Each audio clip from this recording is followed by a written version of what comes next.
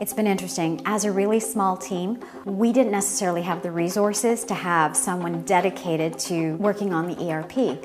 So the team from Sage and the Answer Company has been absolutely fantastic about coming in and helping us sort of build out what we needed. So the Answer Company has just recently uploaded all of our data, and now we're sort of seeing what that flow is going to look like. We worked together on defining the ways that we're currently doing things and what sorts of functions that we needed and the ways that we hope we would be able to improve them.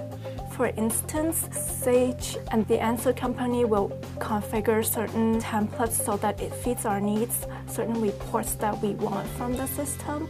Taking all that data and manipulating it into a fabulous report that you can slice and dice in different ways and present to customers and use internally as well.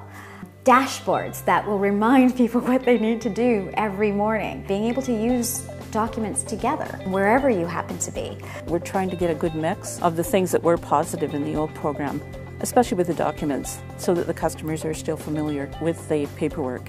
We like to have a consistent flow for the customer as we move into the new system. We will have built the infrastructure in order to support our current sales and grow.